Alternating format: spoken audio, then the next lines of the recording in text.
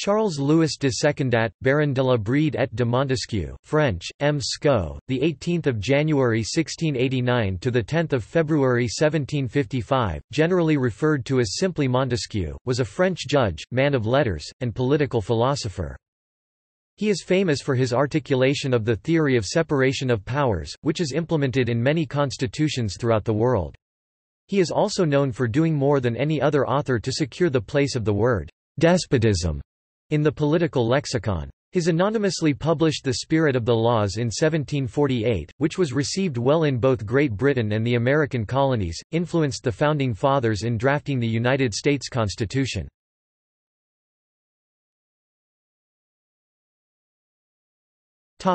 Biography. Montesquieu was born at the Château de la Brede in southwest France, 25 kilometers (16 miles) south of Bordeaux.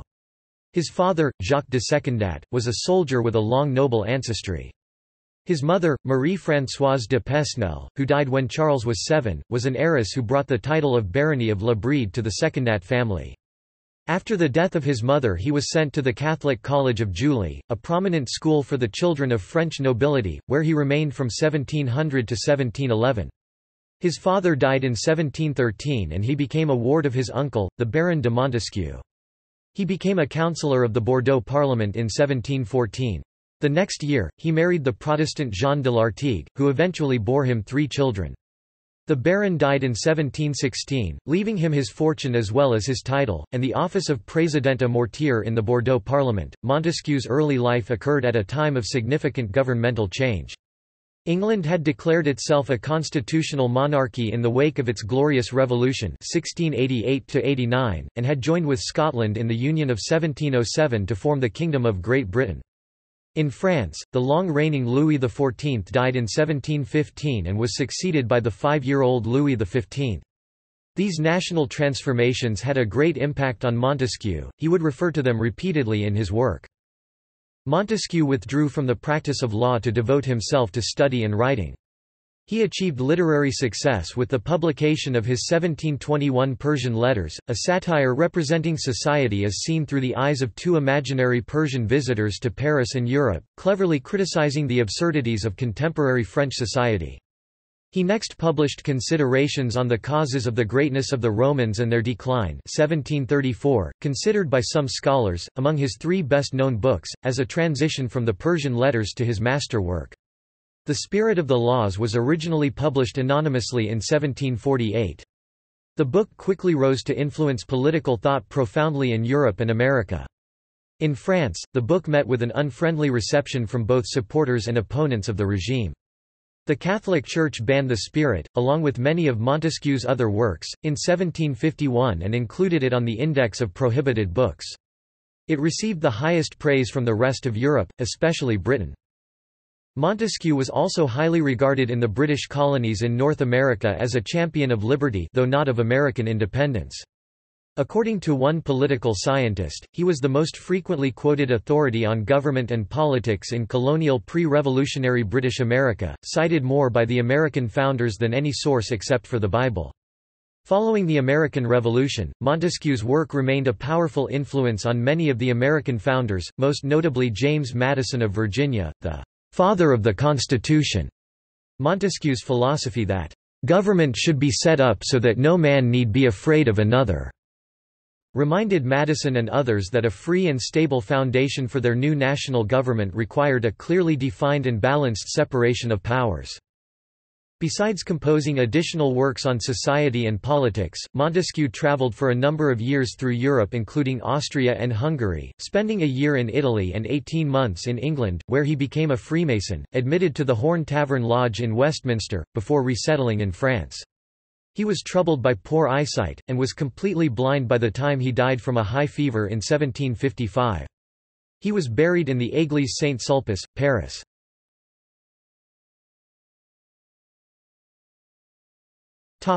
Philosophy of history. Montesquieu's philosophy of history minimized the role of individual persons and events. He expounded the view in Considerations sur les causes de la grandeur des romans et de leur décadence that each historical event was driven by a principal movement. It is not chance that rules the world. Ask the Romans, who had a continuous sequence of successes when they were guided by a certain plan, and an uninterrupted sequence of reverses when they followed another. There are general causes, moral and physical, which act in every monarchy, elevating it, maintaining it, or hurling it to the ground. All accidents are controlled by these causes. And if the chance of one battle—that is, a particular cause—has brought a state to ruin, some general cause made it necessary for that state to perish from a single battle. In a word, the main trend draws with it all particular accidents. In discussing the transition from the Republic to the Empire, he suggested that if Caesar and Pompey had not worked to usurp the government of the Republic, other men would have risen in their place. The cause was not the ambition of Caesar or Pompey, but the ambition of man.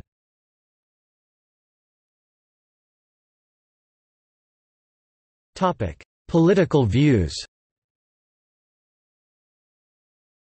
Montesquieu is credited as being among the progenitors, which include Herodotus and Tacitus, of anthropology, as being among the first to extend comparative methods of classification to the political forms in human societies. Indeed, the French political anthropologist Georges Ballandier considered Montesquieu to be the initiator of a scientific enterprise that for a time performed the role of cultural and social anthropology.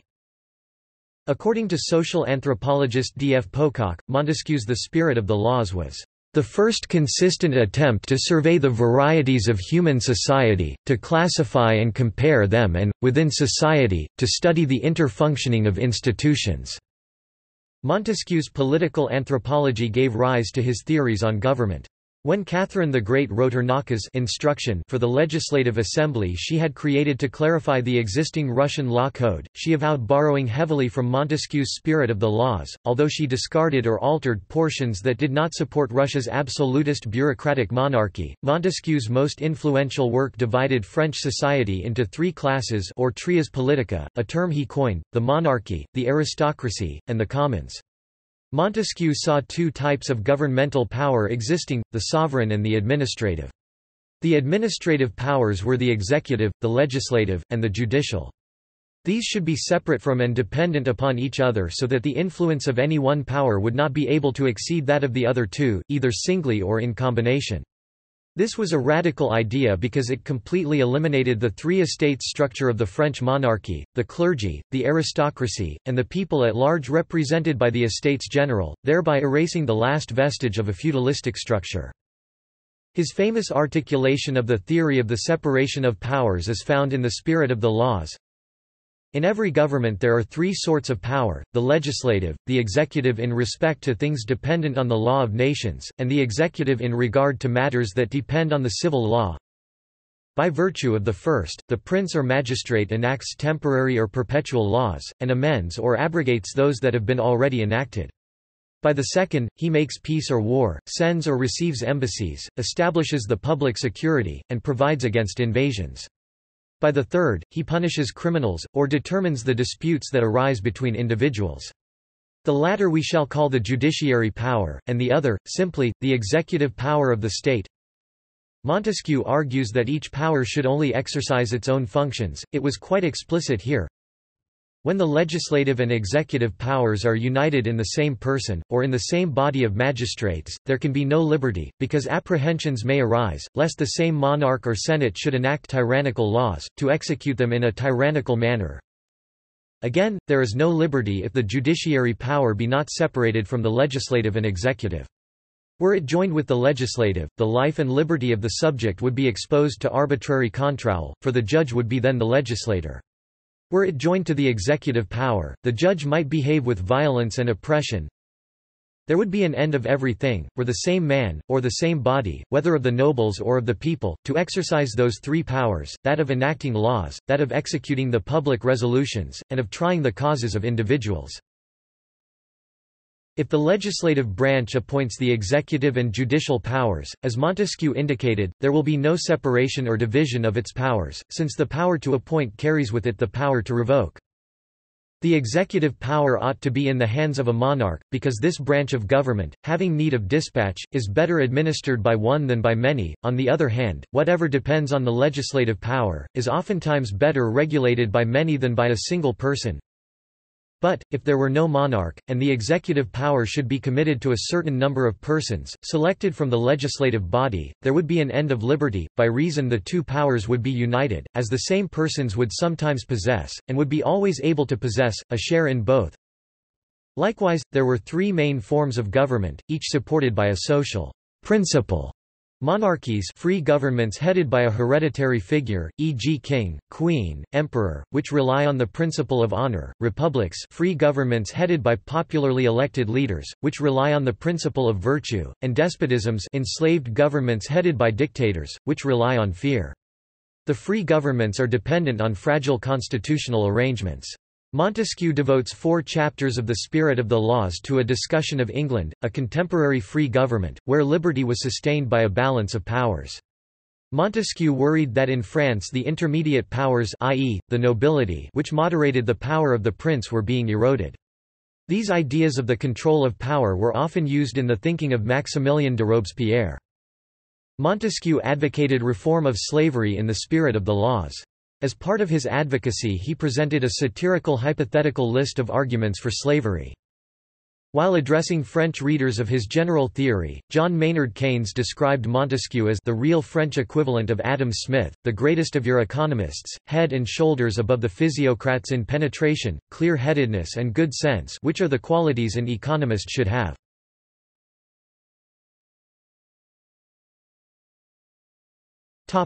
Meteorological climate theory. Another example of Montesquieu's anthropological thinking, outlined in The Spirit of the Laws and hinted at in Persian letters, is his meteorological climate theory, which holds that climate may substantially influence the nature of man and his society.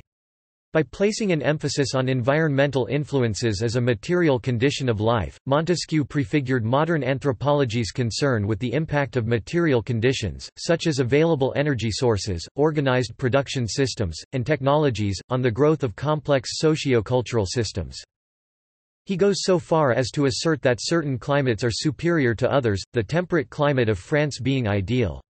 His view is that people living in very warm countries are too hot-tempered, while those in northern countries are icy or stiff. The climate of Middle Europe is therefore optimal. On this point, Montesquieu may well have been influenced by a similar pronouncement in the Histories of Herodotus, where he makes a distinction between the ideal temperate climate of Greece as opposed to the overly cold climate of Scythia and the overly warm climate of Egypt.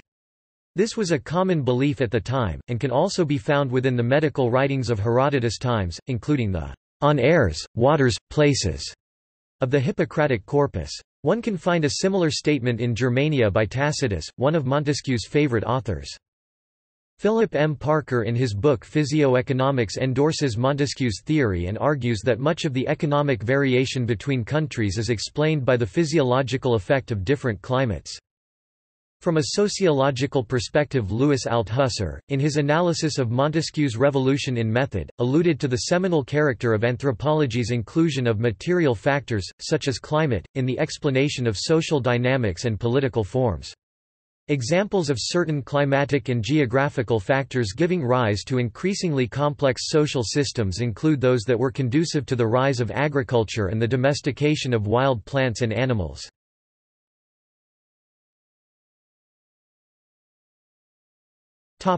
List of principal works. Memoirs and Discourses at the Academy of Bordeaux 1718–1721, including discourses on echoes, on the renal glands, on weight of bodies, on transparency of bodies and on natural history. Spicelage Gleanings, 1715 onward. Système des idées, System of Ideas, 1716. Lettres persanes, Persian Letters, 1721. Le Temple de Gneide, The Temple of Cnidos, a prose poem, 1725. Histoire véritable, True History, a Reverie, c. 1723 c. 1738. Considerations sur les causes de la grandeur des Romains et de leur décadence. Considerations on the causes of the greatness of the Romans and their decline, 1734 at Gallica. Arsace et Ismiani, Arsace and Ismiani, a novel, 1742. De l'esprit des lois, on the Spirit of the Laws, 1748, Volume 1 and Volume 2 from Gallica. La défense de l'esprit des lois, in defense of the Spirit of the Laws, 1750. Essay sur le goût, Essay on Taste, Pub. 1757. Mes Pensées, My Thoughts, 1720–1755. A definitive edition of Montesquieu's works is being published by the Société Montesquieu. It is planned to total 22 volumes, of which at February 2018 half have appeared.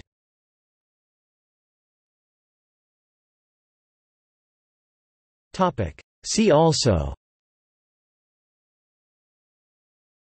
Environmental determinism, Liberalism, List of abolitionist forerunners, List of liberal theorists, Napoleon, Politics of France, Jean-Baptiste de Secondat (1716–1796), his son. U.S. Constitution, influences.